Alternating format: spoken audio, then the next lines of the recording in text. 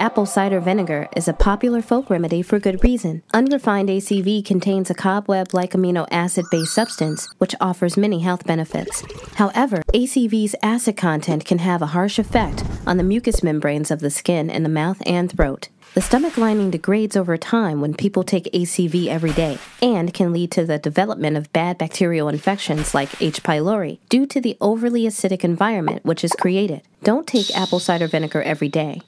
Only take ACV watered down significantly and when you feel a cold or flu coming on. Never take ACV if you suffer from heartburn or esophageal discomfort, such as in hiatal hernia. Brush your teeth immediately after drinking it to avoid decreasing your tooth enamel. If you take ACV, make sure to supplement with potassium-rich foods like winter squash, white beans, or bananas. ACV can boost your health. Know when to take it and when to skip it to stay in top shape.